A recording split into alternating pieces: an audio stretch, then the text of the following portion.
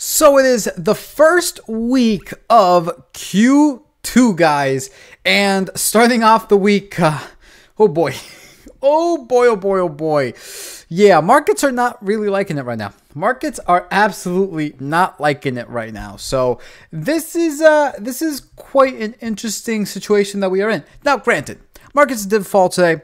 However, in reality, I mean, they need to fall like another 20% just to get back to what we were at the end of 2023. So it's not like we're anywhere near all-time lows in the slightest. However, I just foresee this as a breather. I honestly just foresee this as a breather.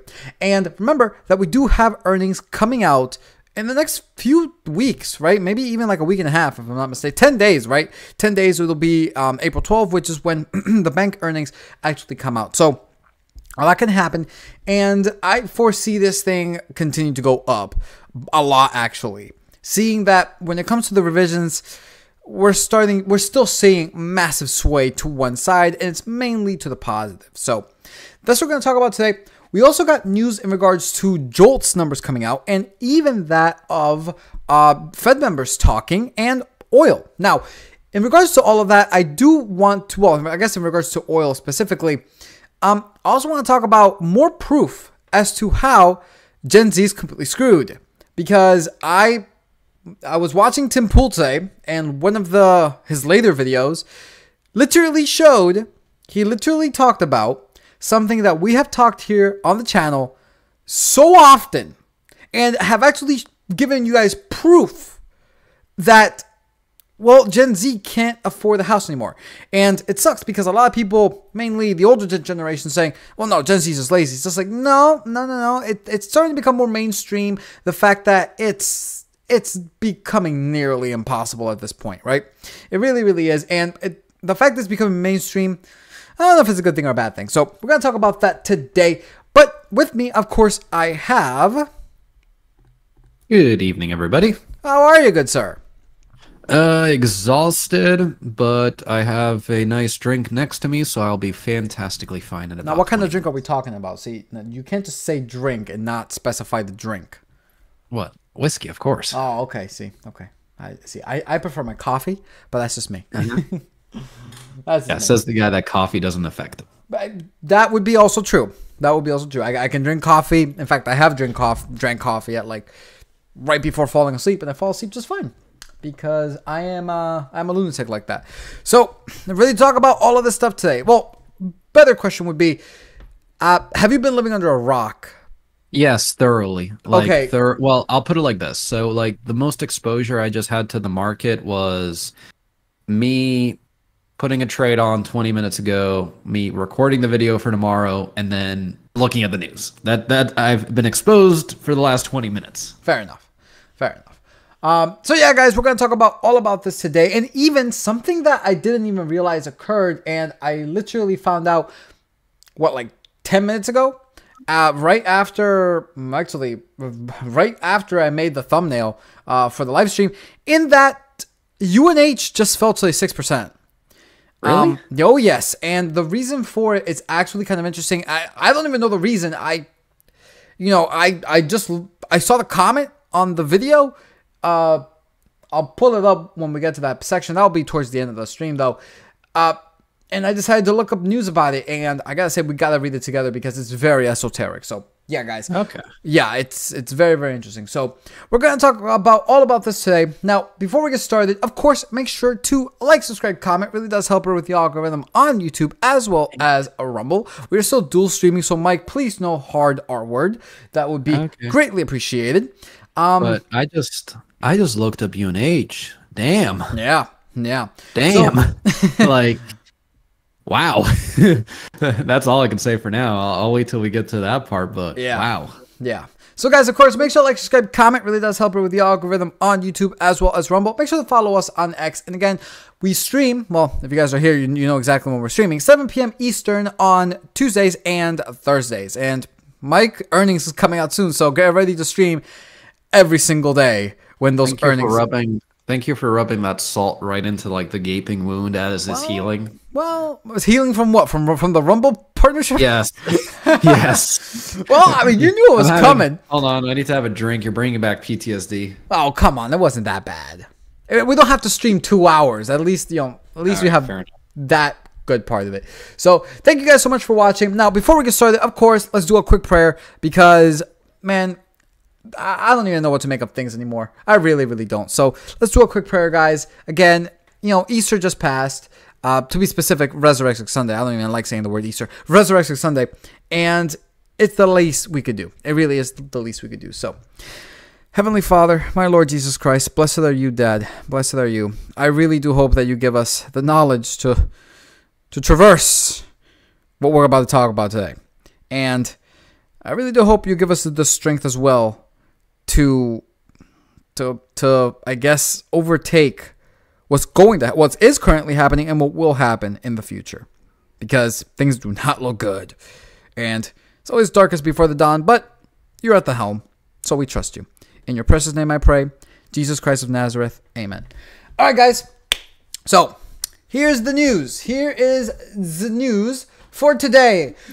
Slow start to second quarter continues, though NASDAQ, S&P, and Dow end off session lows. Very, very interesting. I love the title. I love the title. That's just like a slow start. I'm like, wait, so markets up 14% is low for the quarter? Slow start for the quarter, right? I mean, the quarter's only been having 2 days, right? So, in 2 days... Okay, so what are you expecting? 80% return market from now on? Oh my God! I know the answer is yes, but yeah, I know. Yeah, they just expect it to just continue to go up. Actually, funny thing about this. So Robin Hood is saying on Rumble, nobody can afford the house. Everyone is screwed, not just your generation. Yeah, but the thing is that most of the boomers and Gen X already own one. I was just mainly saying in regards to, millennials and Gen Z, right? So, because we're that don't have a base. Well, it's a mix, right? So the older generation has people that are not well off, right? But it also has a good proportion of people that had starts that they can build off of, right? So it's more about the baseline percentage. Gen Z got handed basically the worst deck of cards. A pick in the poke. And just keeps getting killed. Yes. A pick in the poke, essentially. And yes. and Rich on YouTube. I want to talk about gold. I know the gold, not just oil, yet. Not just yet. We could get all about that when we get into the housing part, since all of that's kind of tied together. And then Freedom Otter, that's the name. Freedom Otter, greetings from the great Ottoman Empire. Ottoman Empire. I'm sorry. Ottoman Empire. I read Ottoman too. I read Ottoman. I'm like, you can tell we're history buffs. Yeah, pretty much. I love the name though. Yeah, the name's actually great. I think I've seen you somewhere else in somebody else's stream, but I don't really remember. If you are on like some other gamers streams, let me know, because I think that's where I know you from. Regardless, though, let's take a look at what happened today. So U.S. stocks on Tuesday ended lower, extending their losses for the fledgling second quarter. Fledgling second quarter. Because it's only been 2 days. New bird. Right. Hot indicators on manufacturing and jobs market, along with a rally in commodities, there's your gold, by the way, have weighed on sentiment. Blue chip Dow fell the most among the 3 major indices, sliding 1%. So it actually recovered. I'm reading this, and it's basically recovered to close at 39,170 points. The tech-heavy Nasdaq declined 0.95% to settle at 16,240 points, but the benchmark S&P retreated a little bit less than 0.75% to conclude at 5,205 points. Out of the 11 sectors, 8 ended in the red. Wall Street closed mixed on Monday as market participants returned from the long Eastern weekend. Last Friday, inline core personal consumption expenditures, PCE, which, by the way, I did live stream that, as well as with Powell's stupid interview. It wasn't a speech, it was an interview. Oh dear Lord. Mike, if you want to talk about that, like in passing, we absolutely can, because that was the biggest pile of crap I ever heard in my life. No, worse than the FOMC's. I think the Fed members today topped him.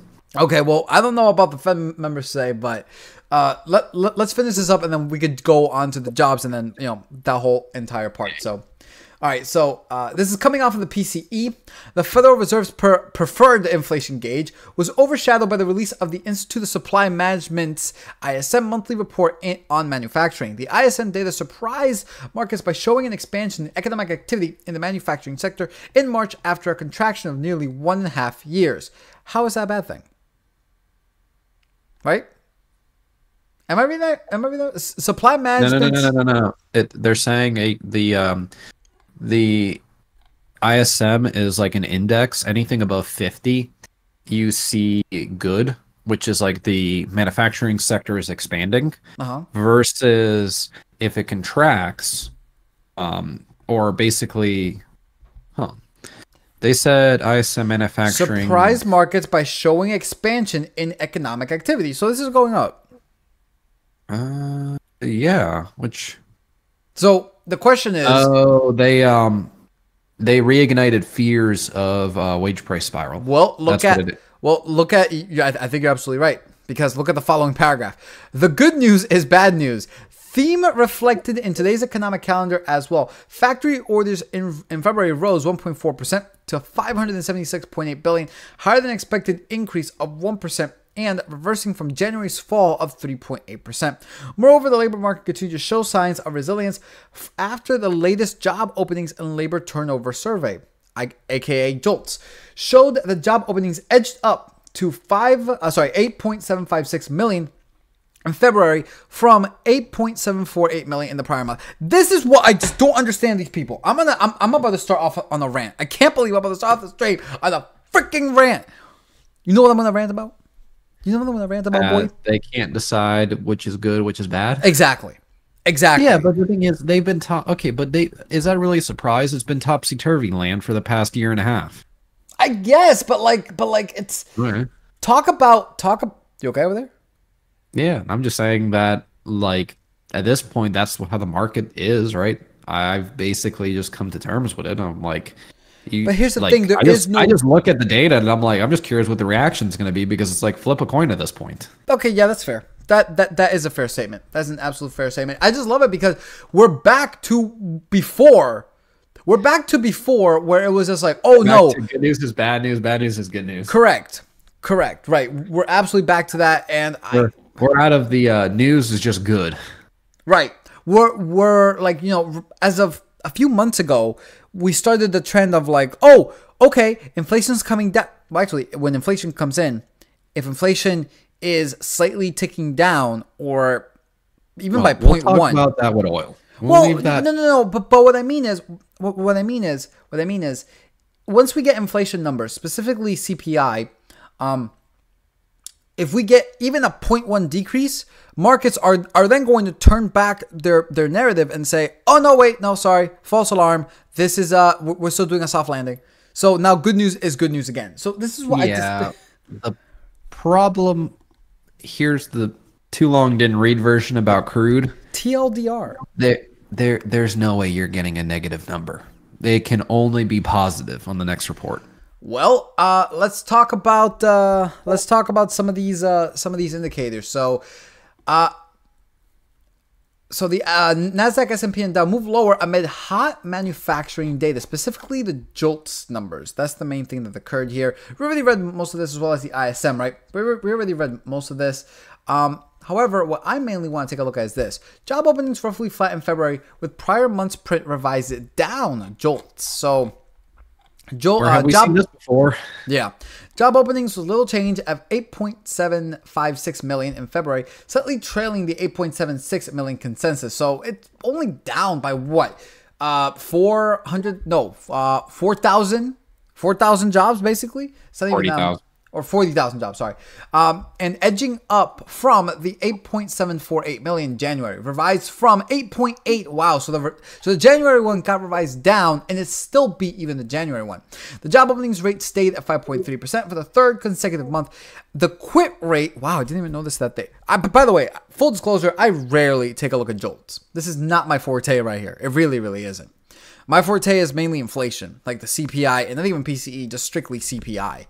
So the quits rate came in at 2.2 for the fourth month. Wow, for the fourth month in a row, further suggesting a still resilient labor market.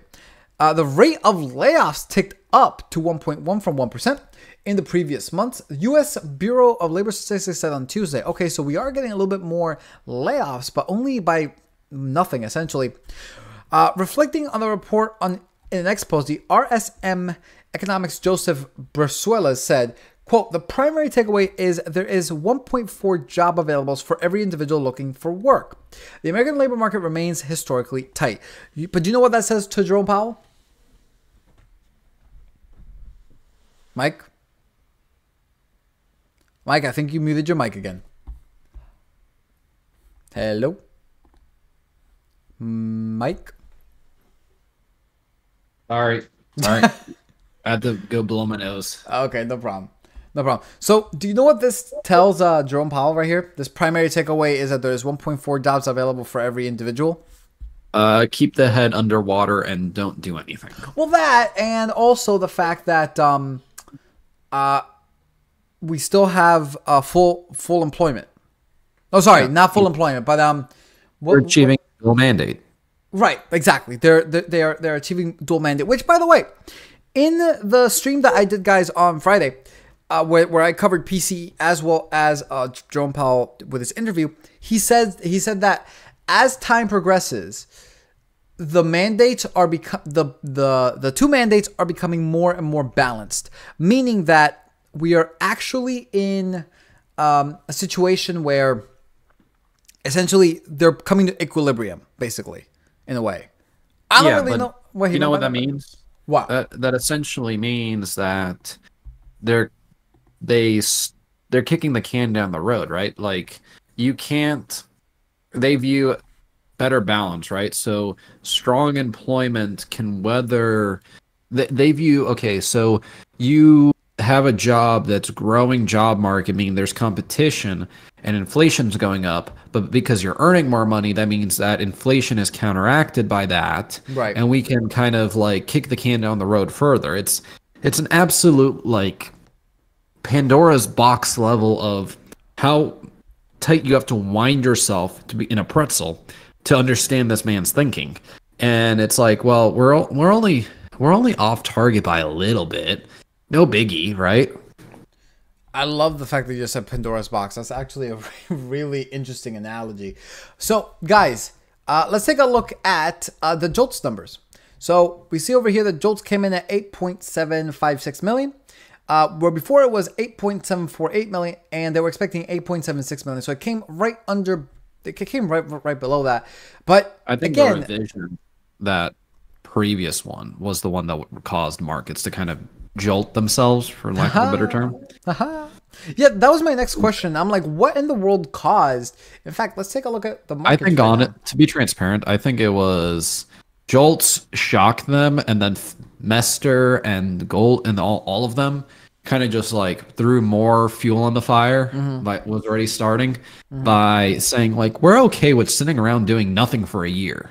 And the market was like, yeah, wait, read between the lines. Read between the lines. So wait. So Bowman, Williams, and Mester all talked today, right? Yeah.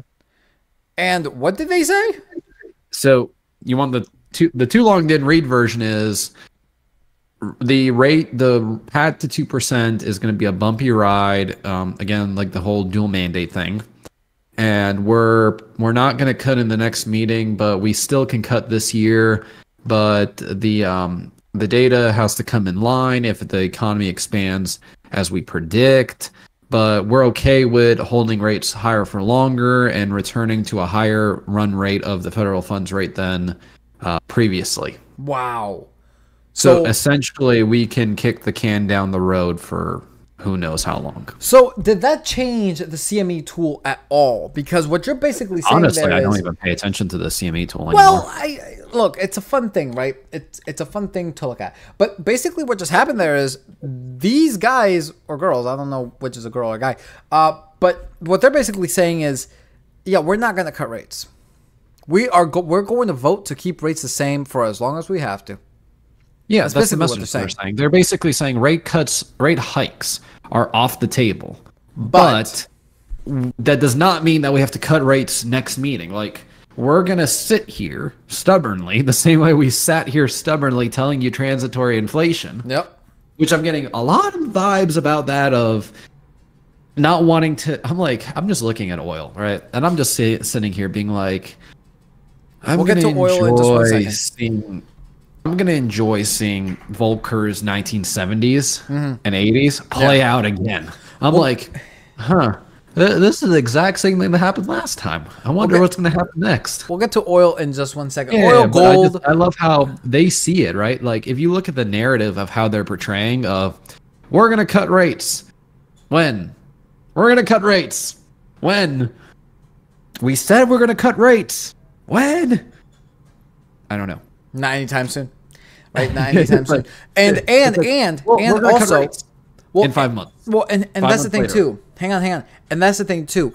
If what they're basically saying is a prelude, right, to the current situation, right, that they are clearly seeing ahead when it comes to specifically oil, as you said, that means that most likely my prediction will come true in regards to the fact that inflation is going to stay the same for about 6 to 9 months. Yeah. I don't know. I would say it could go up even. Right, no, but that's what I'm saying. Like slightly tick up, right? Slightly tick up / stay the same. But here is the CME tool, and the majority of people, 61.4%, still believe that we're going to get 1 rate cut in June. Again, so many inflation numbers could come out before then. And apparently, you even said that Powell's talking tomorrow, which is crazy. There's many Fed members speaking between now and June. Many reports. There's many bullets you have to dodge between now and then. And tomorrow we also got the ADP non-farm employment. Yeah, that's not the... I did mention that in the video of what's tomorrow, but I'm like ADP. I'm like, even though I don't like it and I find it to be absolutely horrible. Yeah. I think ISM is going to be more important, and I think Powell. This right here. Look at this. You got Goolsbee speaking, Powell speaking. Why is he speaking again? He just spoke on Friday. Granted, it was more of an interview. It wasn't really a speech. All the bulls have to go back to him for their rate cut. Euphoria. This is unnecessary. This is completely. Well, actually, you know what? No, it's not unnecessary. What happened when Greenspan came out month after month, week after week prior to 2008? It's true. That's what you're like, you notice how, like, if you live back then, Greenspan was talking every single week. Not only that, but the economy is strong. The mortgage is the bedrock of our economy. Nothing to worry. The banks are safe. Not only that, but you also got Goolsbee, Powell, Barr, and Kugler. I can't pronounce his name to save my life. So regardless, you have so many of them happening tomorrow. Oh dear Lord. And on top of that, you got gasoline, you got, heating oil. Oh my goodness. Meeting. OPEC meeting? Where? Did you see that? Tonight. Oh, tonight. Is it really? Then we got Barkin on Thursday, Mester again on Thursday. Why is this a thing? Friday. Why is this a thing? Go up. You'll see. You're on today. No, I'm on this week. Huh? I changed it to this week. I just changed it to this week. Oh, okay, yeah. So you should be able to scroll down. Yeah. But we got Bowman on Barkin on Friday. So I'm just looking at this. I'm like, I wonder how we're gonna dodge this bullet. Wow. And payroll expectations are out finally. Mester again? Yeah. Why are they all coming out? Why? This is so strange. Have something. It's like you have something to hide. And this Friday, non-farm payrolls, the official non-farm payrolls. Expectations. Look at private non-farm payrolls. I'm like 160 from 223, and then 205 and 225. What are you looking at? No, that's the private non-farm payrolls. Yeah, let's talk about payroll. Yeah. You're looking over here, buddy. Non-farm payrolls right here. 205 and 275. Yep. So what happens if 275 gets revised lower, and then we come in at 200? Or if we just smash it out of the park. I don't know. 280. Then again, remember, we don't know if the narrative's going to change of good news is just good or Yep. bad is good. Like, it could revert to bad is bad, good is good, right? So you never know how that data is going to be interpreted because True. people are twisting themselves into a pretzel to basically It's beyond confirm that, their my guy. assumption based on their data. No. It's beyond that. It's beyond that. I, you know, Step one, if the data supports my conclusion, good. Right. Step two, if the data does not support my conclusion, change my conclusion so that the data supports my conclusion inevitably. it's straight And up then step gaslighting. three- It's straight up gaslighting. And then step three, if the data does not support any of the above, ignore the data. Yep. It's straight up moving the goalpost until it matches with your perspective. Sounds a lot like a political party that we know and love, right? Or just dear all Lord. politicians. Or yeah, right, yeah, or all Pander, politicians. pander to whatever gets you the most amount of votes and money. Pretty much. Now, before we move on, though, to the actual news, speaking about politics, that's a great segue. Let's take a look at chat because out of nowhere, Rumble just popped. 21 people watching. Y'all are crazy. This thing was at like 5, and now we're up to 21. Yo, guys, thank you so much for watching on Rumble. Again, from what I know of, we're the only small economics podcast here on Rumble. I know that there's other people that do economic stuff, but they're like massive, right? They're huge. So it's huge, tremendously big. But we're a small. We're just it's just me and Mike that we're just trying to grow this channel / company. So really do appreciate it, guys. If you were to smash the like button, follow, and of course share the stream. It really, really does help. So Mike, take a look at YouTube, or do you want to take a look at Rumble?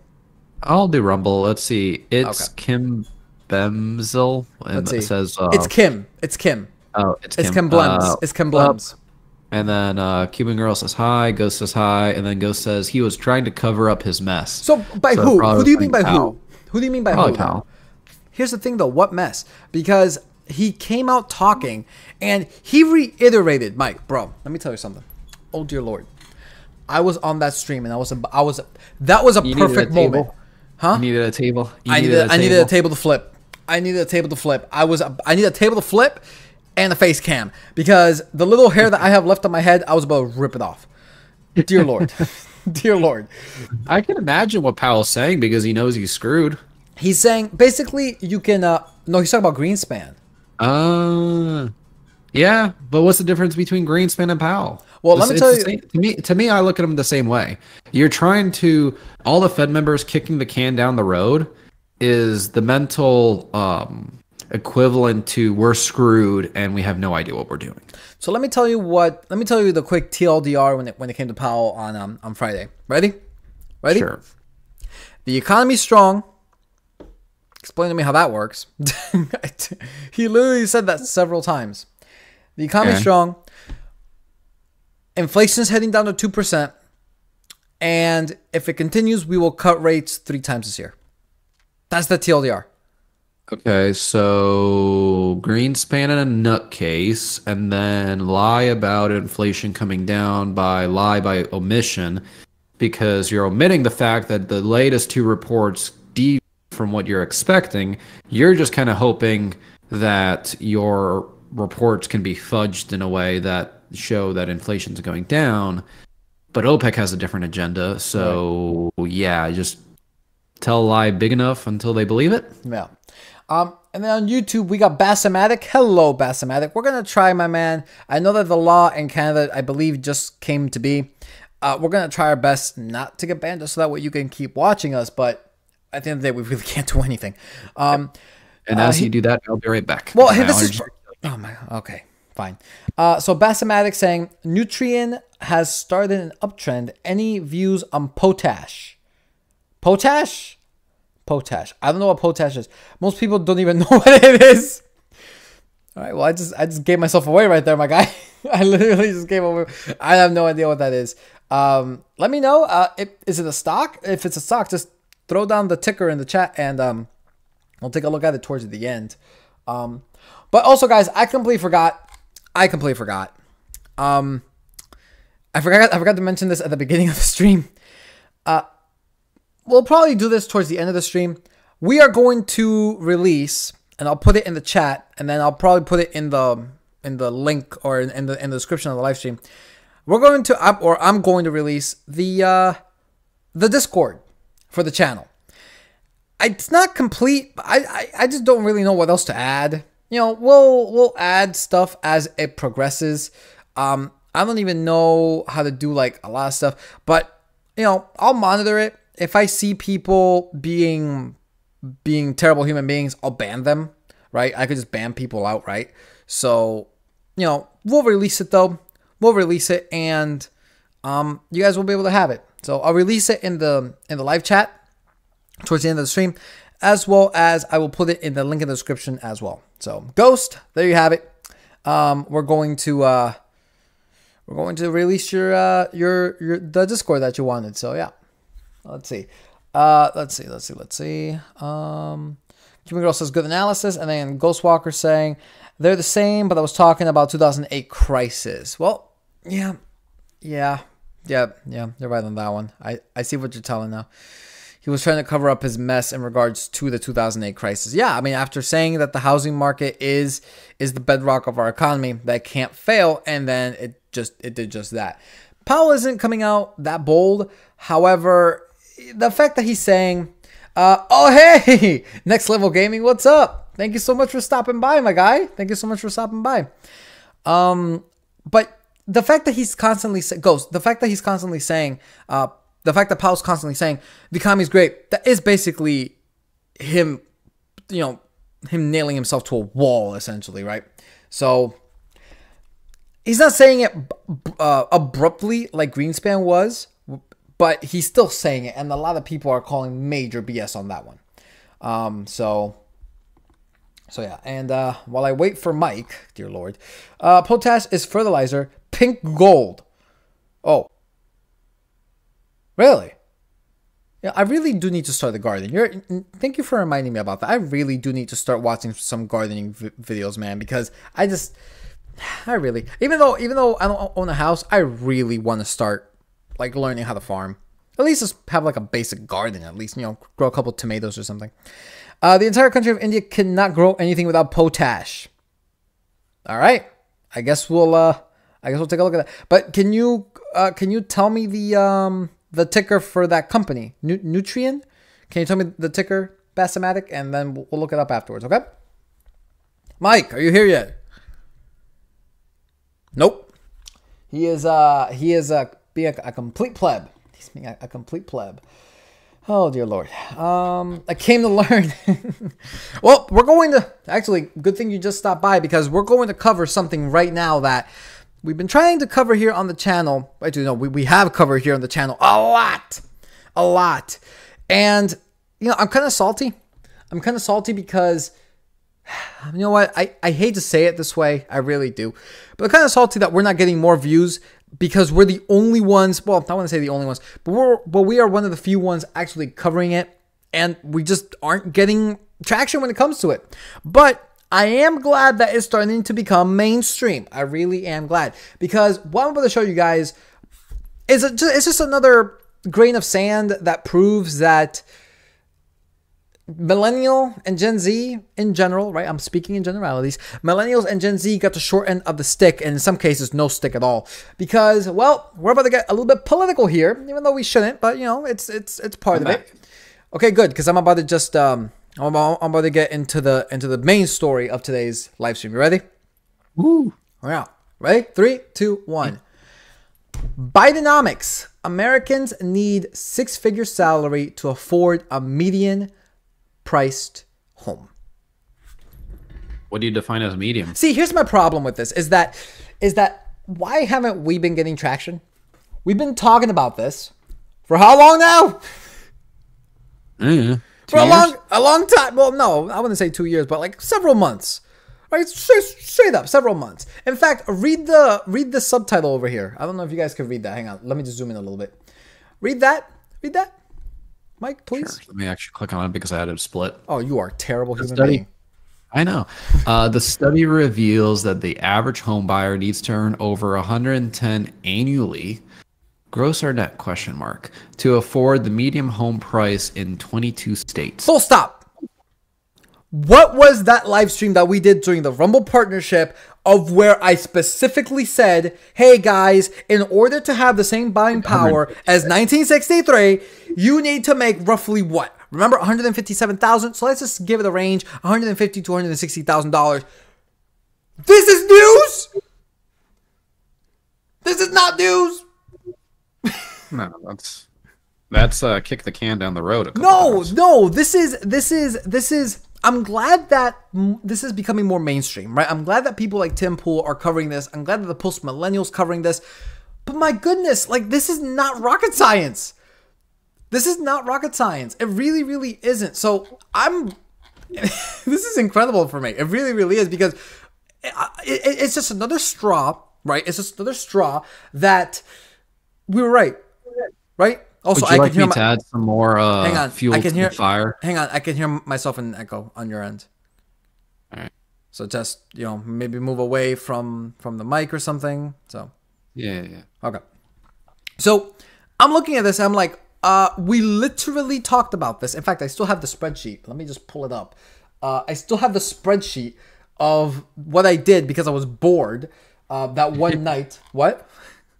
I love how you were saying you're bored. Yeah, I was bored, so I just decided to take a look at the... While you pull it up, I do want to mention something that, while we're on the politics...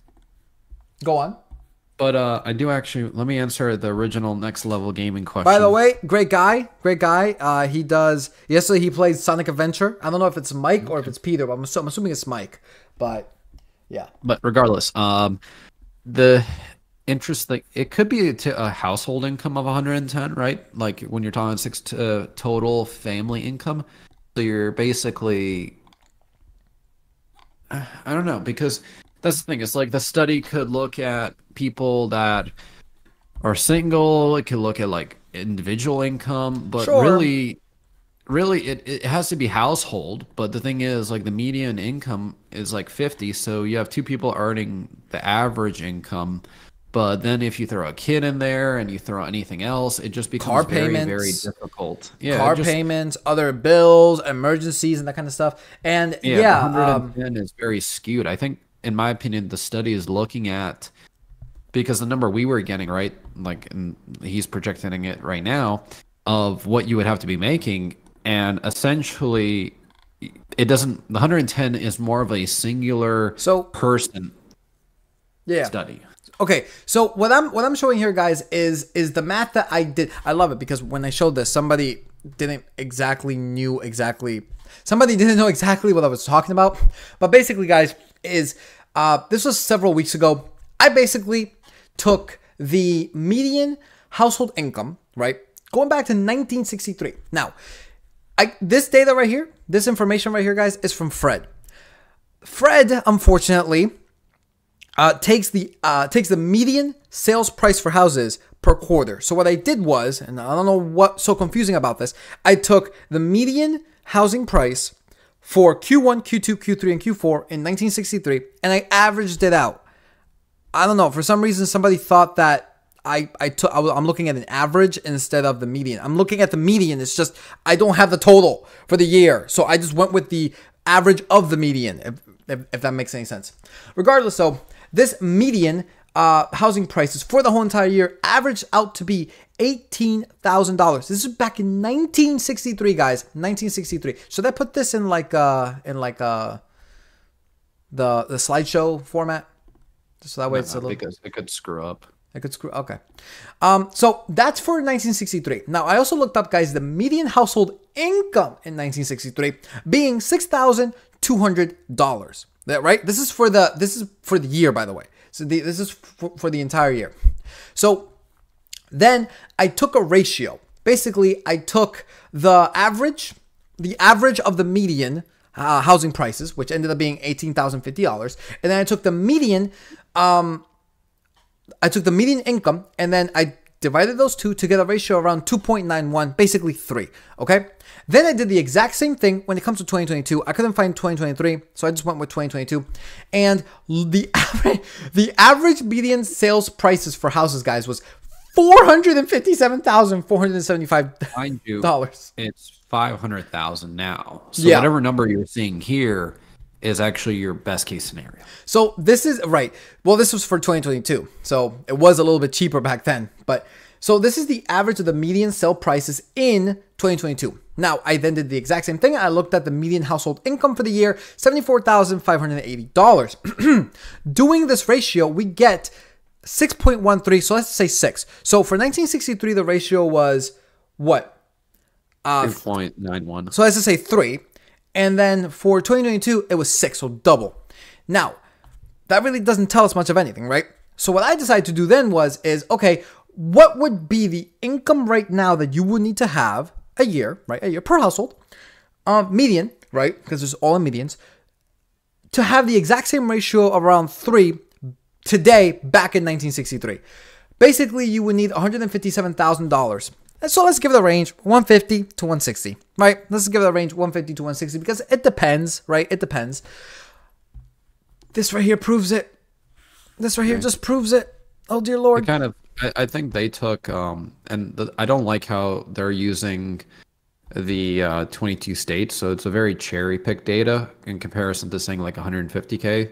Because if you just think about it, like median income, right? Average median income, if you're 50K, put together as a household, yeah, but the problem is what state is a singular person, all this stuff. Not to mention taxes. But like long story short, it's unaffordable, and then you can't afford a down payment because remember, 20%. You have to get 20% of that money, so you're not just magically gonna fork up $100,000. Like, and we even did that. Remember, we did the whole thing of okay, if we lower the interest rates, even FHA, you still can't. But the problem is that you can't afford the monthly. So you're kind of up shit creek without a paddle either way. You're basically you're basically stuck between a rock and a hard place. It's basically what's happening there. I love Bassomatic. I'm reading the YouTube chat. Yeah. Rich and talking about commodities and stuff about potassium and that I gotta look into that. Not potassium, potash, whatever. But I love your analogy. We got such a long way to go on inflation yet, guys. So far, that's been nothing. Inflation is the beach ball being held underwater. I'm going to use that because, I'm going to use that and modify it because I always say the Fed is holding the bank's head underwater.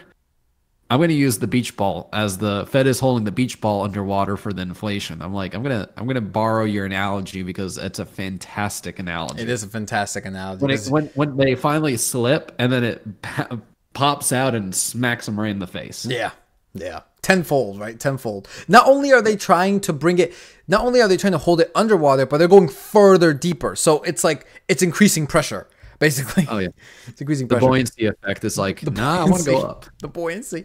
But let's actually read this a little bit because this actually goes in a lot deeper. So the the average U.S. home now requires a 6-figure salary to afford, marking a significant increase compared to the pre-pandemic levels, according to a study by Bankrate. The study reveals that the average home buyer needs to earn $110,000 annually to afford the median price. Once again, we're back to the median, right? The median price in 22 states. This represents a substantial jump from January of 2020. Mike, can you read me this right here? When the average home buyer only needs to make approximately $75K in 46% increase. Yay! In 4 years. In 4 years, we went from 75. Hang on. In 4 years, we went from, hey, you just need to make 75,000 to afford it, to now 110,000. The problem with this is, and again, this goes back to the fact that we can't afford it. Who is this mainly affecting? I understand, guys, that a lot of people are going to be affected by this, right? Robin Hood mentioned it at the beginning of the stream. However, who is this mainly going to affect? The younger generation? The people who are just starting to start a family or that want to start a family. Gen Z. Gen Z is essentially our age, right? So 28 and lower. Gen Z should begin forming families. Gen Z should begin buying homes, right? Gen Z should be doing all of these things, and they can't. And it's not to their fault. It really isn't. People say, "Oh, Gen Z is lazy." Yo, I just showed you guys my math, right? So take my math as it will. That's why I said give it a range, right? Just in case. But again, the fact that this is becoming mainstream news is incredible to me, because it should become mainstream news. It really should. It really should. Mainstream news many months ago. Well, we broke it, right? Us and maybe a few other people. I'm not gonna say we were the first, but the fact of the matter is that Gen Z isn't lazy. We're demoralized, right? I'm not saying me. I love it because I say this at work, and somebody always tells me, somebody always says, "Oh, you can't generalize." I'm like, I have to. I have to generalize. I'm talking about an entire generation. I'm not talking about myself. I'm not demoralized. But when you talk about the entire generation, even the millennial generation, I would even lump into that as well. Everyone is. Literally, there's people in my work that are in their 40s that are demoralized. That's so millennials. Millennials, Gen Z, boomers, even. But it's not even to the extent, dude. It's not even to the same extent, right? Correct. Millennials are over here becoming 25 years old, and you can't do anything. Now, I love it because Robin Hooder at the beginning said, Mike owns a house. Yes, but when did you buy your house? 2 years ago. Right. So, also you're in South Carolina. Yeah. So it's a lot. More expensive here sometimes. Yeah, I guess, but it's not, dude, my guy, let me tell you, you cannot buy a house here where I'm at in Pennsylvania if you want anything lower than 300,000, you're in the inner city. You're in the slumlords. You're in the inner city. Seriously, anything under 300,000, you're essentially in the inner city, and or requires a ton of work. Like I'm not talking about move-in ready, but like, bro, like to the point that it doesn't even have floors. Lovely. So that's essentially what's happening here, at least on my neck of the woods. But this is what I'm constantly saying. It's not Gen Z's fault. I'm not giving them an excuse, right? I'm not saying, oh no, but it's not your realistic about it, right? I'm not saying, okay, it's not your fault, therefore you're okay to complain. No, don't complain. I understand you though. I'm in the same boat. I don't have a house. You sympathize with them. I empathize because I am in that boat. I don't have a house, unfortunately. But would you like to know how the government's even screwing them more? Go on. So you remember that child tax credit that I mentioned a while back? Go on. Do you remember it? Do you? I want to say yes, but I'm not sure. Okay, so they were gonna offer round 2 of the child tax credit. So it was gonna be like $3,500 for every single person that has a kid, all this stuff. Passed the House, went to the Senate, and last week it died. At the presidency. Everyone was like, yeah, you're not getting this. At the presidency. No, it died at the Senate because both parties can't agree because they wanted to use different years of income level to determine the credit, and then neither party wants to give the other party the upper hand in it, and so close to the election, so they're basically just deadlocked. And last week they announced that negotiations had completely stalled. Wow. So it spent 2 months in the Senate ping-ponging around, doing nothing, and then it went to die. So if people were reliant on that money, well, you're not getting it. Well, you know what? At least they could rely on the fact that Biden wants to give what was it? What was that called? A down payment assistance for a house. Yeah, I remember that when we covered it. He said that during the State of the Union. It was in passing. No, a lot of people didn't catch it. I love it because a lot of people didn't catch it.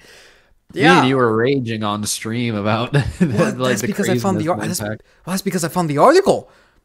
That's because I found the article, and then you just said keep going down, keep scrolling down, and then I was just like, I was livid. Yeah, he kind of flipped like 20 tables that night, guys. Oh, dude, this is why I would love to just have like a full-blown podcast. It would just be me flipping tables the whole time. Yep, it's just like we would have to like record it so that way we wouldn't have to buy new tables every single time. Just so that way, like, off. Play the clip. Right off. And then for like the specialty occasions, he gets to flip a table. The IRS is like, why do you guys buy so many tables? You go through like 5 per month. It's like this is WWE miniature. Yeah, with the breakable tables. But let's Yep. actually read this a little bit more, and then we could get into the whole gold and oil thing, because the whole gold and oil thing does affect this as well. So during the same period, medium housing prices surged from, dude, in the same period from January of 2020 to today. So the amount needed went from 75,000 income, right? The amount of Yep. income needed went from 75,000 to 110. Medium home prices went from 290 to 412, marking a 42% increase. Dear Lord. Jeff Ostrowski, I think he's your brother, Mike, bank rate housing market analyst, identifies affordability as the primary challenge, attributing it to a record high home values. He emphasizes the difficulty of meeting down payment requirements and monthly payment. Oh, look at that. Particularly as home prices continue to soar. Yeah, and I just programs are even worse. no. I just say that again. Sorry, I was talking over you. Banks' lending standards are even getting tighter every month. So even if you could afford it, let's say a month ago, but you didn't have the down payment, and now you go to them, they're like, no, you need another 5% down, or you need this much up front, or we need, instead of 1 month of mortgage payments, we need 6 in reserve, right? No. So they're just kicking, they're making it worse. No. And let's talk about the real elephant in the room here. You ready? Sure. Come on, you know what I'm gonna say. What is being said? Look at this. Please read this for me right here. He emphasized the difficulty of meeting down payment requirements and a monthly payment, particularly as home prices continue to soar. What's causing home prices to soar? The lack of supply. Have interest rates gone down? Nope. What's gonna happen when interest rates go down? They're gonna keep going up. Oh, that's an understatement. That's an understatement. You know that 40%. You'll be wishing for that 40%. That's only. why I Let's put keep it that way. That's why I keep telling people. You don't want interest rate. Interest rates should be double digits. I'm not even joking. But you want interest rates to go down because there's a deleveraging event. That's the only asterisk in there. If you have a mass deleveraging event, then you want the interest rates lower. Or really, you don't care at that point. You got a deleveraging event. They cut rates, they don't cut rates. It don't matter at that point. Right. And even if they do, which by the way, hang on a minute. Even if they do cut rate, let's just say like interest rates were 10%. They cut you take out a loan at 10%. They cut interest rates. Just refinance. The problem is that the people have to understand that you have to be able to refinance with equity in the home. If the value of the house is lower, you can't necessarily refinance. You have to have enough equity to cover the market value of what the loan's going to be. I understand that. I understand that. The problem is, right? The problem is that you can't have high equity in the home when the prices are upwards of $1 million. No. Oh, there's that yawn. Sorry. But I'm basically saying, like, people think that they can just buy it at the top. I'm like, yes and no, because if the house price falls $100K and then you try to refinance, the bank's gonna be like, your house ain't worth $100K and the loan value is like $50K delta. Underwater. So $50K, please. You'll be underwater, basically. Right. Yeah. But that's my point. Is that interest rates? If interest rates were to go up, right, which is what this is what we preach here on the channel. Right? This is literally what we preach here on the channel. And I know we're preaching to the choir, unfortunately. But, hopefully mainstream. If interest rates were to go up, the principal of those houses would crash. Therefore, people can actually afford it. Sure, you'll be paying 10% in interest rates. Who cares? The principal's less. Would you rather pay 1%? This is what I always tell people. When it comes to states like Tennessee, Texas, their sales tax is through the roof. Right? Their sales tax is through the roof. But they have no income tax. Would you rather pay 10% on $100 or 1% on $10,000? I'll take the the 10% on $100. Right, because it's less. Yeah. it's less. Period in the story. Income always gets taxed more. It's a lower percentage, but it always gets taxed more because the principle's overall higher. The same applies to this. The same applies to this. You want the principal to come down. The interest rates do not matter. What matters the most is interest rates. Sorry, what matters the most is the principal to come down. So let's continue reading on with this, because they do go into the states. So home values are very near record highs. Shocker. If you want a house, you have little choice but to pay a high price. Oh boy. Politics time, boys. Yeah. Liberal-run states such as California, Massachusetts, Hawaii, Washington require highest income, with homeowners needing to earn between 150. Oh, wait, what? Wait, what?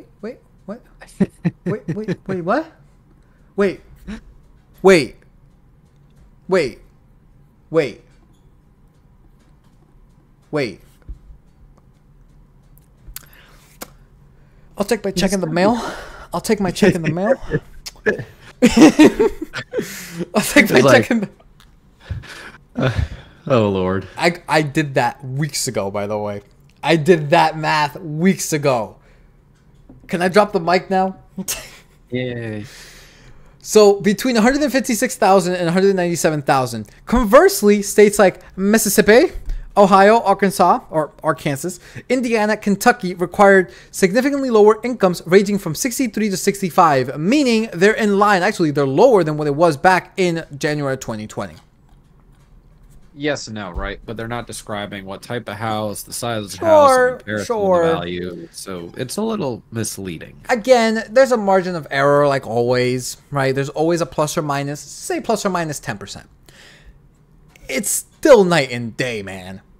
It's still night and day. Even with a margin of error of 10%, it's still night and day.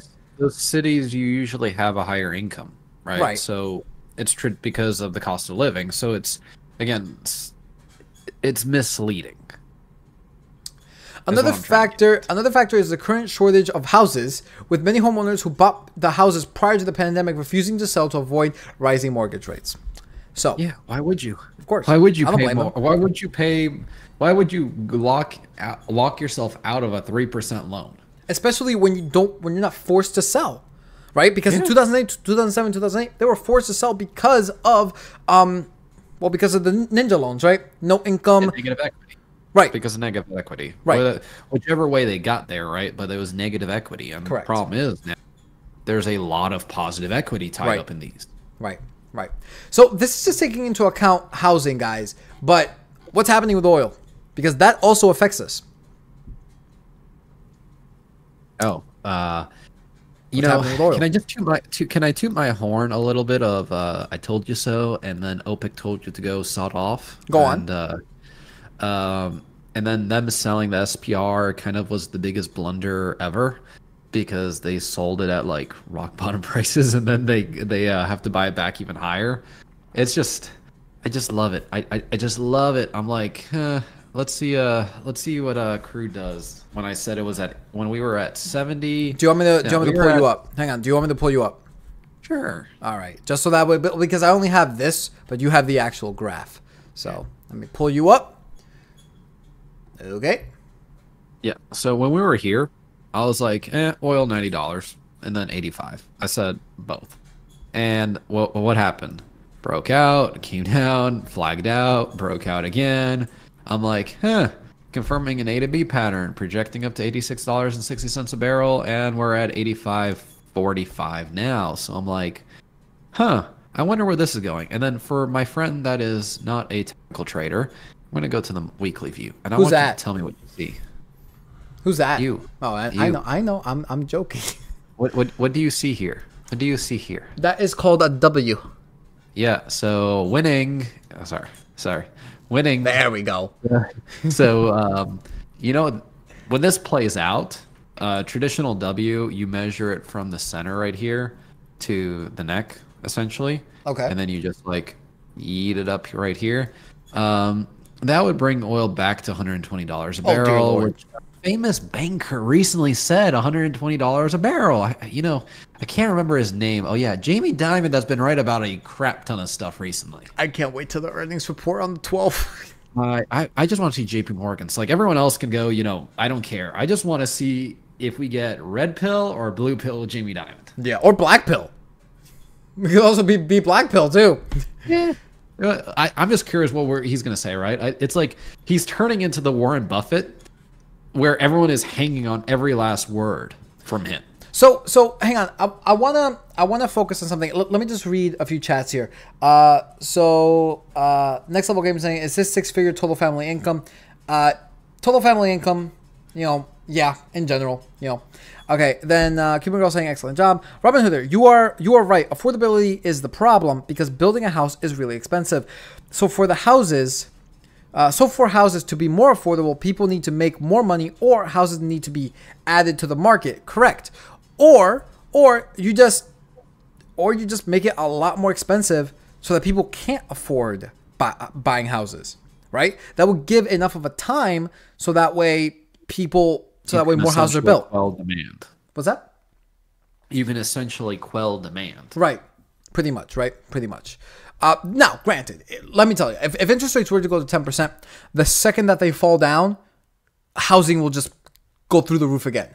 You get me? Yeah. But at least it will give enough of a time for people to actually get into it. You get me? Which by the way, people who are probably saying the Fed doesn't control interest rates or doesn't control the mortgage rates. Yes, they do. So let's a lot of people, I guess we'll just talk in layman's terms. So guys, the federal funds rate, right? The federal funds rate, it is Mike, help me out with this. The federal funds rate, it is essentially the MSRP for the interest rates that banks are able to trade with one another. Did I say that right in regards to the MSRP? No, MSRP is what banks would give to you. Wholesale. That was the word. What the Fed gives the banks. Say that again. Wholesale or invoice. Right? Sorry. They're essentially that's the rate the banks are transacting money with the Fed with each other. Money, yeah, and then they go and essentially give that money to you or take that loan that they got from the Fed, turn around, smack another 0.2, 0.3% on it, or maybe 2%. Give it to you. That depends, right? What depends what time frame, or 20% in some cases. Yeah, and like credit then cards. gives it to you. And basically says makes the difference. Right. That's why when the federal funds rate goes up, our retail interest rates also go up because the base is essentially like the minimum wage. It's essentially the minimum wage when it comes to interest rates, right? That's essentially what that means. If the base level for loaning money is, or if the base cost for loaning money is 5%. Then the banks have to give us 7% in order for them to make money. That's basically how that works. So yes, the Fed does affect our interest rates and does affect mortgage loans, car loans, etc. Any type of loan. If the interest rates exceed, go ahead. Yeah, if interest rates exceed 5.5, all the banks will be destroyed and houses would be cheaper, but they will have different problems. Yeah, we're using the 10% as an example to kind of exaggerate the what has to happen in the market, right? But we covered that article several times. The banks are underwater at 2%, right? In federal funds rate. And by the way, not just any bank, Bank of America. Yeah, that one's big stinky. Yeah, remember the $100 billion in paper losses for? It was 150. Oh, it was 150. Okay. Regardless, now it's probably a little bit less because yields have come down, but it's like, okay, 50% loss, 40% loss. Right. On a bank's balance sheet. I'm like, explain to me the difference between bankruptcy and then extra bankrupt. Agreed. Now, so here's something, Mike, that I want you to take a look at. Can you please go to the month of, what month did we just end? March. Can you please go to March, please? The entire month of March, and I want to see crude oil from beginning of March to the 31st of March, if possible. So you want to see this candle right here. This one right here. Which one am I looking at? That little one right there? Yeah, that one. I don't know. Can you please extend the arrow upwards? Here, I'll do this. Do you see the wick on the candle? Yeah.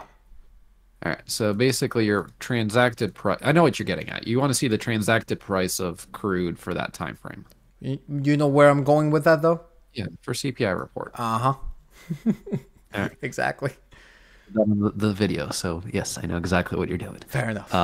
So the lowest we saw in March was $76. So we transacted to the upper 25% range of March from last year. Okay. So there is not a chance in hell that you have a negative number.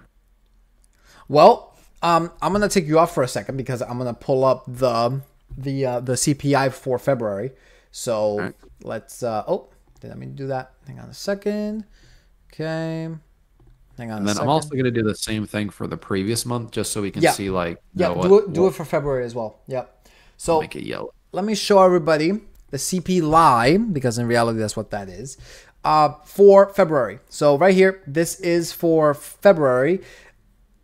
You know, CPI coming at 3.2. We already know most of this.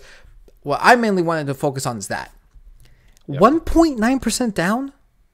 Which I could see that, right? If you look at the ranges that was previously do you want me versus to pull you what up? we traded in. Do you want me to pull you up? Yeah. Okay. Yeah, we can do that. You're good. So the month you want to pay attention to is this one right here. So February transacted at the median to lower range from the previous year.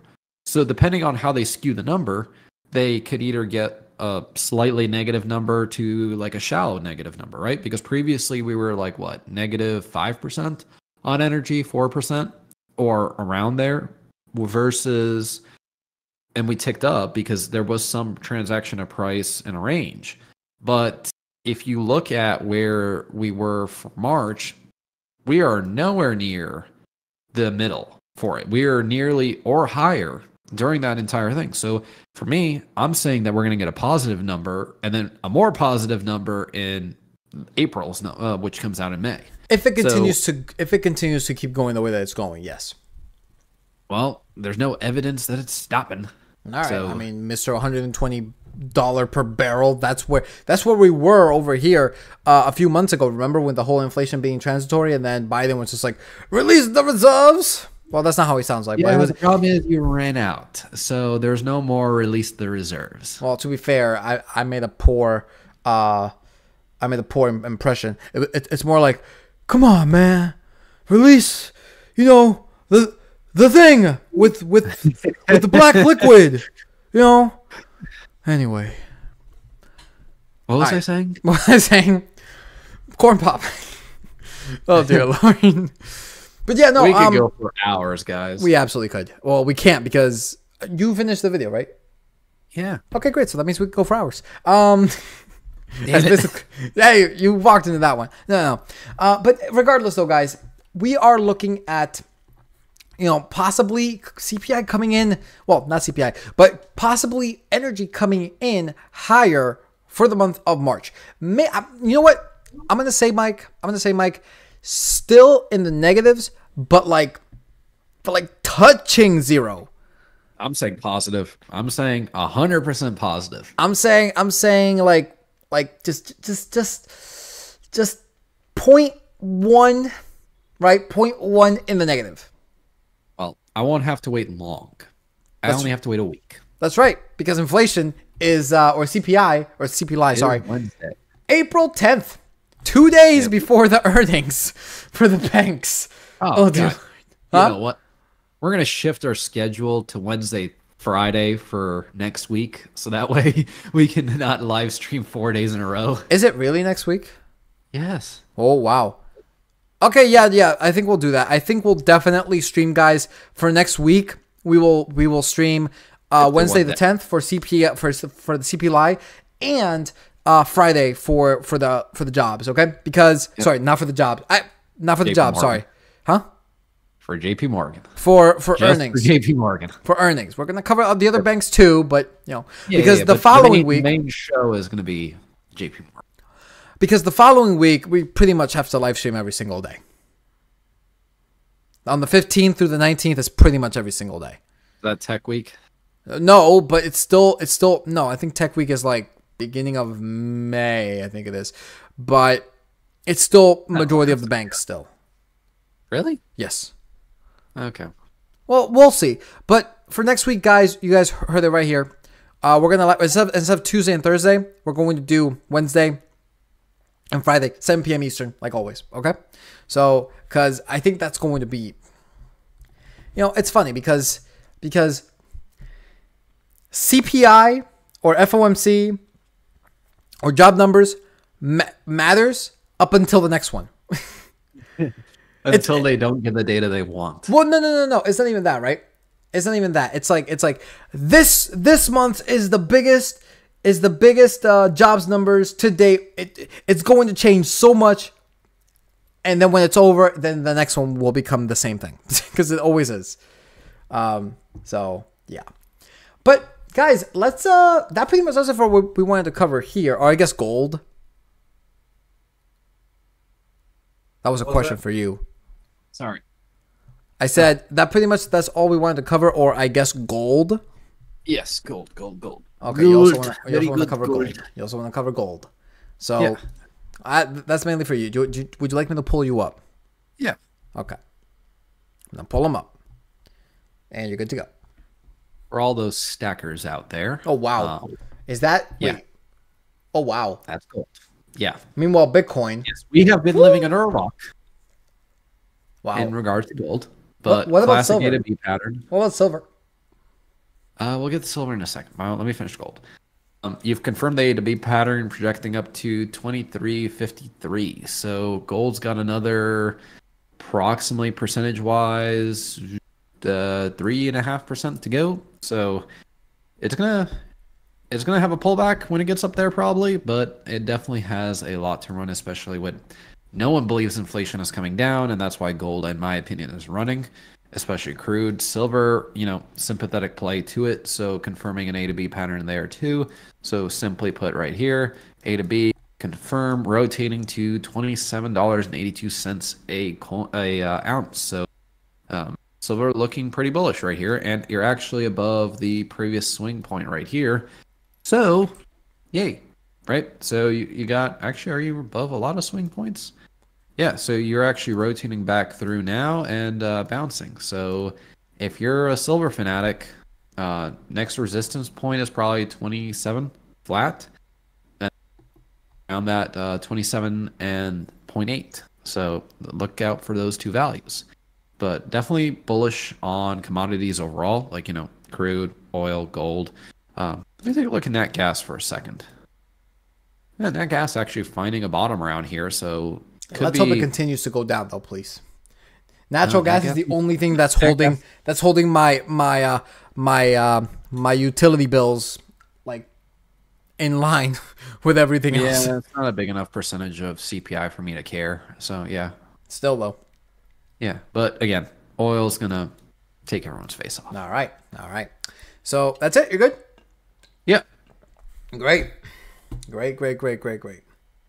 So, guys, that pretty much is all we wanted to cover. Now, we want to cover one more thing. Before we do that, though, HC, sorry I'm late, overslept. Hey, man, thank you for stopping by. I really do appreciate it. YouTube has been, I think Bassomatic left, and Rich also left. So YouTube has just been very, very quiet. Rumble, on the other hand, killing it. Always killing it. We got, let's see. Dr. V saying you are right. Robin Hooder saying if the oh wait, you're over there with that. Ghost saying, is it time to play DAYZ? I don't know what that is. What is DAYZ? Or DGAZ? Oh no, not DGAZ. Oh no, I have PTSD with that one. Oh dear Lord. Let's see, what is DAYZ? I don't think he spelled it. Oh no, did you just say DGAZ? Ghost? Because I don't know what that is. Daisy? I don't know what that is. Daisy is a game. I know that. Oh. I don't know. Oh, is it? Oh, Daisy, like End Times. Oh, like the movie World War Z. It's a survival game. It's like in a world survival. It's like survival game. Sorry. It's like the movie World War Z, basically. Yeah, ish. Really? Yeah, it's a game. Okay. We're too young for that, man. Come on. Or maybe I am. I don't know. Mike? Came out when we were like 16, so no. No. It's Well, a PC game. Okay. I didn't really do much. Play it. I never I used really to play did it when PC. I was in beta, but that was very, very long time ago. I never really did PC gaming. I think Ghost is referring to real life Daisy, where stack gold, stack silver, stack ammo, and stack food. Well, Robin Hood, yeah, and land, yeah. Robin Hood is saying gold and Dixie. How is the Dixie doing actually? Let's even look at the dollar. I have not looked at the dollar. Shame on me. See how the Dixie is doing. About to rip everyone's face off. And going up. Yep. And yields actually reached their highest level in 2024 today. Oh wow. Yep. I do stock gold and silver. I do stock gold and silver. Hopefully lead as well too, my guy. Lead is also really important. Yep. And food and water. Don't forget about food and water. And chickens. Don't forget about chickens either. You know. Technically that classifies under food and water. And Ghost with his famous question, short NVIDIA. My man, not Ghost. Not how Ghost. many times not Ghost. Not Ghost. HC. Yeah, HC, my bad. I'm sorry. Short NVIDIA question mark? Well, let's talk about a company that did fall today. And we're pretty much going to end it with this. And also, guys, put the link to the Discord on the chat. And also the description below, just because I know Rumble doesn't... Rumble does not like... Rumble still... Well, no, Rumble doesn't have like if you rewatch the live stream, it doesn't have the chat next to it, so can't do anything about that. But today, guys, actually, it was a comment from let me pull up the commenter. I believe it was Serena. I think it was Serena. She comments a lot on YouTube. Shout out to her. Great gal. Let's see. Serena. Yep. So today, guys, I put out a video on the company BJ. I wasn't expecting a lot of views on that one, saying that, you know, it was very, very... It's a BJ. low... It's boring. Yeah. It's BJ. It's boring. Well, you know, but it was a recommendation, so I decided to do it. You know, yeah. What else am I going to do, right? So, we got a comment from Serena. I think I can pull it up. So, we got a comment from Serena. Sorry. Let's see. Let me... Yeah. I'm just burping. I can read it. I know you can, but they can't. No, thanks, guys. I have never heard of this company. I believe she's in like France, if I'm not mistaken. Another topic. I wonder if you're concerned about the news on UNH and the potential downturn in the sector. So this was interesting because I was not paying attention to UNH at all today. To my surprise, it fell a lot. But what's even more of a surprise is that second part and the sector. That's kind of interesting. So take a look at this, guys. UNH falling 6.44%. I mean, guys, okay. Here's the thing, right? If this is a sector-wide thing, Mike, can you please look up XLH? Is that I can. Is that the ticker? Yeah, but is that the ticker for healthcare? Let me take a look. I'll look it up as well. Nope. It's not XLH. Okay, which XL, you dummy. I put ZL. No. XLE? Let me hang on a minute. I do not know the ticker for the spider. I'm pretty sure it's XLH. Is it? No, it's not. Okay. XLV. Hong Kong Titans. Okay. XLV. What was it? XLE? XLV. V XLV. Like, okay. So this is interesting because this might be a sector-wide thing when it comes to this because, well, you guys just saw it. United Healthcare, guys, fell 6.44%. Now, if you guys have seen my previous videos when it comes to this company, y'all know that this is a unicorn. Straight up. Like, if you guys, in fact, let me just show you really, really quick their financials. Oh, dear Lord. This is... You know that UNH hit your price target, by the way. I know it did. I know it did. That's why I'm paying attention to it. Look at this, guys. Look at this total revenues in the past 10 years. Look at that graph. It nearly looks fake. It looks perfect. And this is the 10-year. Last time we did this, I believe it was in the 5-year. So on the 10-year, it still looks amazing. That's the total revenues. When it comes to the net income, it looks exactly the same. It looks exactly the same. It looks so fake. I love it. When it comes to the, well, we don't have the cash flow, but we could just take this really quickly. Let's actually do that really quickly. I gotta pull up my thing though. 1 second, everybody.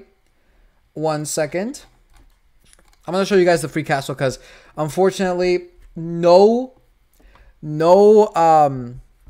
thing like this, like Seeking Alpha or Yahoo Finance, ever show the free cash flow because they just don't for some reason. So whenever we do have our own website that we do have, you know, this available, like all the financials available, we will 100% have a tab or a section for the cash flow. Absolutely.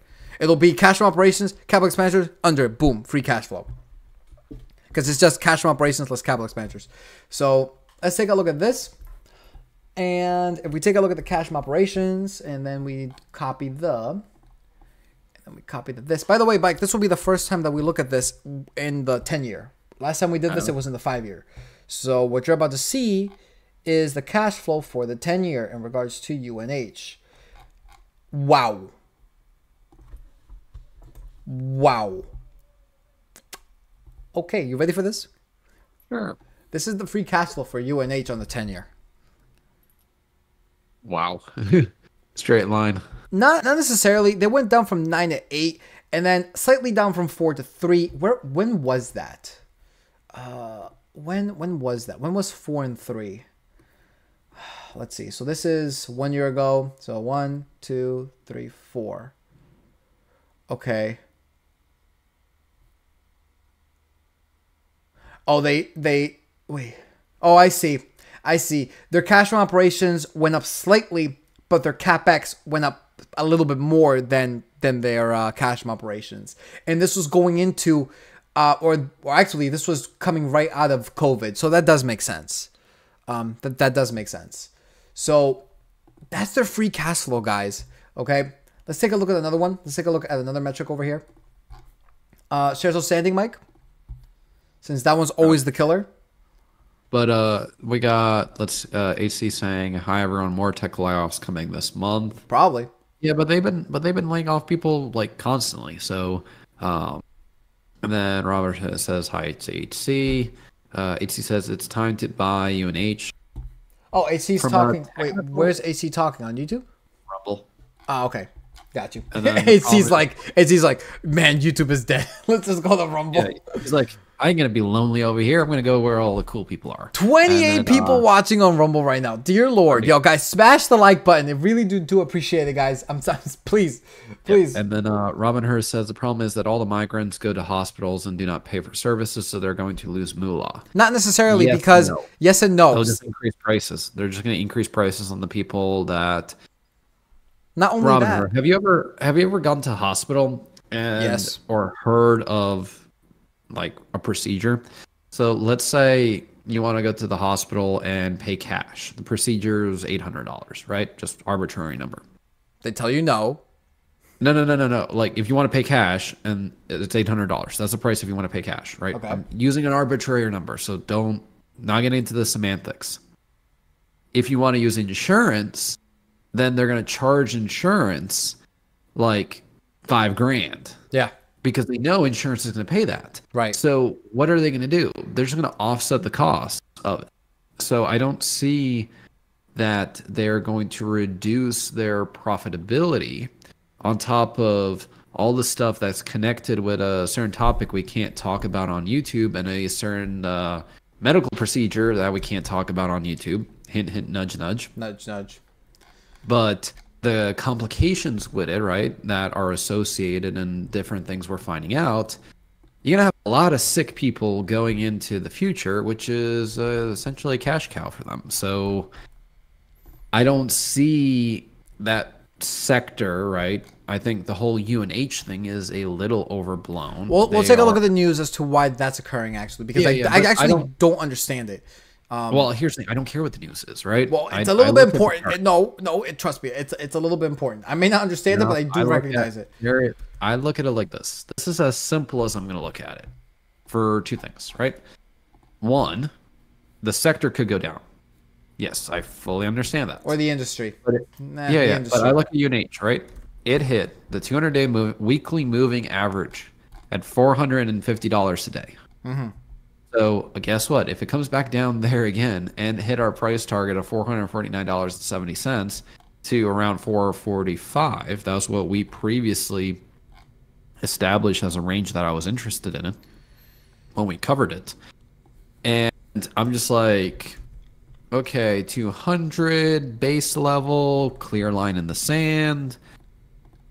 Why don't I take this trade? So Like, I'm making the executive decision right now to do a quick discounted free cash flow on this, okay. since I don't have the luxury to just look at a graph and then say it. You get me? Okay. So I already put in all the numbers, and let's see what the discounted free cash flow says on this.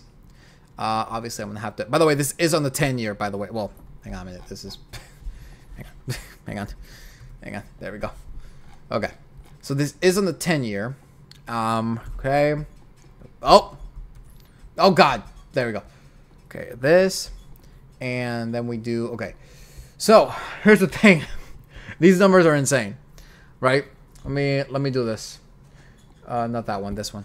These numbers are absolutely insane. $18,000, and I did put all of this right. Seriously, this is all right. Did I do it right? Hang on a minute. Now I'm questioning myself. Dang it. I hate when this happens. This is why I really need this to be automated. Oh, I don't think I did that right. Did I do it right? Hang on. Hang on a minute, guys. No, yeah, no. That's not right at all. I am so sorry. I am so sorry. I am so sorry. I put, sorry. Oh my goodness, please. I'm not having the greatest time here, chat. There we go. I put in the revenue for the net income by mistake. My bad. Mike, don't say anything. I know what you're thinking. I know what you're thinking. No, I'm paying attention to the futures right now. Fair enough. Okay, so let's take a look at this. Let's take a look at this now. So a quick discounted free cash flow on this, guys. It's around $1,300, right? It's around $1,300. However, Mike, required rate of return. What do you think? Oh, let's do 15%. 15%? I was gonna go with 12, but okay. Let's do it 15%. Oh, let's do it 15%. And then, what do you think for the growth? In the past 10 years, it's been around 18.5%. Let's assume, let's do like just a standard 10, 15, 20 split. 10, 15, 20 split when it comes to the revenue. So 10, 15, and 20 split. And then for the projected share buyback, 3%. Yep. So 1, 2, 3? Yeah. Just to... Yeah, 1, 2, 3. Guys, this is literally putting us... Oh. At least with the 15%, is literally putting us... Zero revenue. What was if that? it was zero? If it was zero revenue? 10 years. No, that don't make sense, because even if they had a bad period of time, they're not going to be zero. Let's do 5. Let's see how bad I can make the low assumption. Okay. Oh, sorry. Why is that not working? There we go. Yeah. Okay. So sandwich between. So if you were to say 5, let's say 5, 8, and then 11, right? 5, 8, and 11, based on what the news that we just got from them, that might be a possibility. Look at this. Look at this, guys. We are essentially right there. Granted, this is with a required rate of return of 15%. But yeah, this is hitting, and according to these assumptions, right? Again, every investment is the present value of all future cash flow. So please understand that, right? Please understand that. The numbers are going to vary based off of A, the required rate of return that you want from the company, right? B, the revenue that you expect the company to do in the next 10 years. And C, the amount of shares that they're going to buy back or issue in the next 10 years. All of that matters. So there you guys have it. 405.90. Why is this the same after debt? That should not be the same. Did I put the debt wrong? I put the same debt as the... Dang it. I put the same debt as the quick cash and equivalents. Dang it. 1 second. Mike, I'm sorry. No problem. You can slap me. To answer Robin Hood's question of how is cacao going in the futures market? It was down 1.69% today, but they're actively not trading right now just because I believe it's Latin America futures. But yeah, straight line up. It's more bullish than NVIDIA. Let's put it that way. Wow. Yeah, that thing is literally parabolic. Let's get the net debt. guys, and then let's see what the actual thing is after debt. So sorry that I got the wrong numbers for that. Is it still getting the wrong numbers? Oh dear Lord. 42. Why is it not copying? I'm gonna have to restart my computer because it's not copying it. I'm pressing Control C and it's not copying it. There we go. So okay, after that is 387 to 597. So guys, this just shows that yes, we are at a pretty good buying price right now when it comes to UNH. However, at least from a discounted free cash flow approach, and Mike, you said the same thing when it comes to your graphs? Yeah, because the Yawn. it's at the 200 weekly, so that usually you don't come back down to that price unless you're going to break the chart. And if you break the chart, then you know you need to get out. So it's a very clear line of denotation. Got you. So here's the reason why UNH fell today. Let me make this easier for you guys to read. Managed care stocks drop after Medicare rate decision. This is where you say, huh? Mike? Yeah, there you go. I personally, I read a little bit of this, guys. There's 20 of you guys watching right now on the YouTube, on Rumble. If you guys could please drop a hint of, and 6 of you guys are on YouTube, by the way. If you guys know what we're about to read, if it makes sense to Mike, if it makes sense to you, if it makes sense to any of you, please drop it down in the comment section below, or in the live chat, because I really would like to know. Also, Bassamatic, didn't mean to skip your comment before. Trudeau announced a national lunch program for schools. Nobody asked for it. Nobody wants to pay for it. It just is. Yeah, I know. It's similar to here as well. But, okay. So, managed care companies were among the notable decliners in the morning hours of Tuesday after Centers for Medicare and Medicaid Services set a lower than expected reimbursement rate for privately run healthcare plans for 2025. I don't know what this is. I don't know what CMS is. I don't know what that paragraph says. I really don't. CMS It's basically right, like healthcare plans can get funding from the government basically. So they all right, Robin Hood, hang on a minute. All right, Robin Hood, thank you so much for stopping by, my guy. I go. Yeah. So it's basically like it's a refund rate from the government for healthcare providers. So they're offering a service and they're incurring some costs. The government kind of like shelters some of the burden for them. So their lower reimbursement rate means that they're not going to be getting as much money, meaning their revenue and their profits could be hit. Okay. But again, they're going to offset it by charging you more money. Okay. I still don't fully understand. I gotta be honest with you. I gotta be honest with you. I don't fully understand this whole census for healthcare is tied with the government. The government gives them money for every person they service, for certain procedures and stuff, like for Medicare, for Medicare, you know, for elderly people, which is a vast majority of what their clientele is. It's people that are older, just because people get more sick. So they can't charge as much for procedures to Medicare, meaning that the percentage of income from that section of their balance sheet is now going to be less.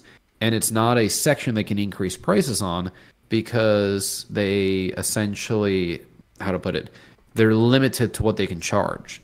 What they can do is basically say, we're not going to cover certain elective procedures, or they'll find ways to skirt around it, but they're going to, the bottom line is a value stream of money is shrinking. So therefore, people are concerned about their future guidance. So here's the thing as well. CMS finalized its rate decision for Medicare Advantage and Part D plans late Monday, indicating a 0.16 decline in benchmark funding, unchanged from its proposed rule, also known as advance notice in January. Despite the implied cuts, the payments from the government to MA plans are expected to increase by 3.7% on average from 2024 to 2025, the CMS said. The Biden administration's decision to hold payment rates unchanged has surprised analysts, with JP Morgan noting that only once over the past 10 years have regulators failed to improve final rates. Yeah, I know nothing when it comes to healthcare, dude. Like, when it comes to, like, I really, really don't. Like, this is one thing that I really do need to learn more about. Like, I have no idea that the government gives I didn't know that they did that. I gotta be honest with you. I'm not surprised, but I didn't know that they did that. So yeah. Look at over here. United Health, the largest player in MA market, lost sharply in the reaction. Humana, the second largest, slipped even further as Bank of America downgraded the stock to neutral from a buy. So yeah. Just hold on a second. So Bassomatic is actually still here. Okay. I wouldn't touch UNH until $444. The thing is, like, I would. Well, we're basically there. Yeah, but why is that number? Okay, so you want to buy. Okay, I see where you want to buy, right? But my thing is, if that 200 weekly is broken, it's kind of you're breaking the chart. I see where you could say you're saying that there's support. Like, I get it. But for me, I would get a bigger vote of confidence having that 200 be like a moving target for me. That if it crosses it, I get out. Like, I just like how it bounced there. That's why I'm saying, like, it's an interesting buy around the 250 point. Plus, in regards to the fundamental side of it, there is no difference between 458 and 444. There's zero difference. Like, you're just trying to snipe. Like, we're arguing like what our line in the sand is, right? But it's still again, everyone has their strategy of where they think the chart breaks. So again, as long as people follow their strategy, it don't matter, right? As long as you make money at the end. If you plan to hold this thing for a long time, it doesn't matter if you buy the 444, 458. It really doesn't matter. At least this is the way that I see it. Because the difference, specifically in regarding to the dividend, right? What is this yield going to go up to if it goes to 144? If it goes down to 444. So let's do some math really quick here, if I can find it. Dear Lord, calculator. Oh my goodness. There we go. So if we do a quick math, that yield would then be, so if we do 752 divided by 444, we get times 100, basically 1.7. So from 1.54 to 1.7, it's still under 2%. So yeah, this is not, I get what you're saying, but honestly, if you're trading, yes, if you're trading or you're swing trading or something like that, I do see the purpose in holding it until it falls to 444. But if you're just holding it for passive income like I am, I don't really see the point in buying it at 444 or 458. Right? If I were to buy it at 458 and it falls down to 444 or lower, I just buy more. That's it. Right? Because my goal isn't the graph going up. My goal is the dividends going up. So yeah, this is my 2 cents on that. But yeah, this is interesting. This is, guys, $31.56. Should you guys let us know, by the way, let us know in the chats. Are you willing to buy this thing right now?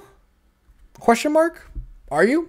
Because I gotta be honest, on my end, I know I said I wasn't gonna buy anything, but my goodness. You're contemplating it. I'm contemplating, at least just, I don't know. I can't afford to buy. I don't want to buy half a share, you know. I don't want to buy half a share. But at the same time, it's like 6.44% down. You're killing me, Smalls. You're killing me. I'll wait and see up until I'll wait and see how much the hospital bill was. So, which, by the way, guys, that's a little bit of a hint. Hospital bill. Nothing bad happened. So, but still, hospital bill. I'll be right back. Well, guys, I mean, we're pretty much going to end it. But I'll be right back. All right, fine. But guys, that pretty much does it when it comes to everything that I wanted to talk about today. Now, before we end, I did promise a whole lot of you that I would release a Discord channel today. So let's do that right now. I have no idea how to get the link. Just give me 1 second. I have no idea how to get the link for this thing. But when I do, I'll just post it in the chat, okay? I'm back. Mike, how do you get the link for the Discord channel? Oh boy. That's a great statement right there. Post it in chat? Huh? You want me to post it in chat? Yeah. I think it's this. Well, don't just put something. Send it to me first. Yeah, sorry. Send it to me. I don't know what you just. Okay. Is that ours? Yes. Oh, it is. How'd you do that? I copied it off the Discord chat. You copied it off of the Discord chat. When you sent it to me, you sent me the link. I did? Oh, Yeah. that's right. That's right. Okay, well, I don't have that. So, Okay. okay. Then I'm going to copy it too. So that way I can post it on the link in the description, right? So that way y'all can have it. And now I can't copy. Hang on a second. There we go. So yeah, guys, there is the Discord for the channel. As I promised, we were going to do that. Okay, you already posted it on YouTube. I will also leave it, guys, in the link in the description below, just so that way, you know, if you guys are watching it, if you guys are watching the VOD, y'all can also get it there. So this is Fatal Investing Discord. Guys, try to be cordial. You know, I don't like you know, just try to be cordial. If I see anybody being rude or like, it's fine to disagree. You can disagree, but do respect. Yeah, just be respectful. You know, we don't have any I guess boundaries, not boundaries, but like walls in regards to like who's able to come in or not. If we have to put up those walls, I will put up those walls, and I will kick people if I have to kick people. You know, I am all for free speech, but in regards to you know, this kind of stuff, yeah, I'm not gonna tolerate people calling each other you know, names. Well, I won't even say names, but just be respectful, you know. You guys want to talk about crypto? You guys talk about crypto. I have different channels here. You know, there's the channel for options trades, there's a channel for buys and sells, dividends, earnings, that kind of stuff.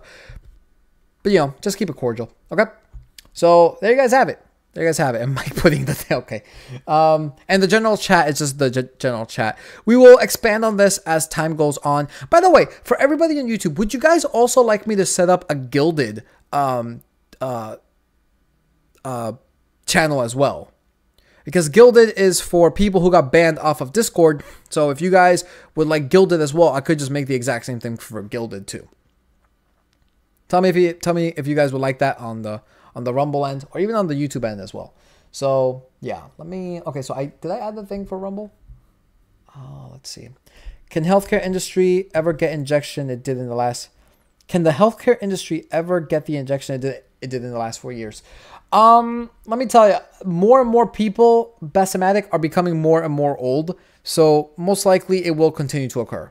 Right? And I'm just saying old people because that's the largest amount of risk demographic, right?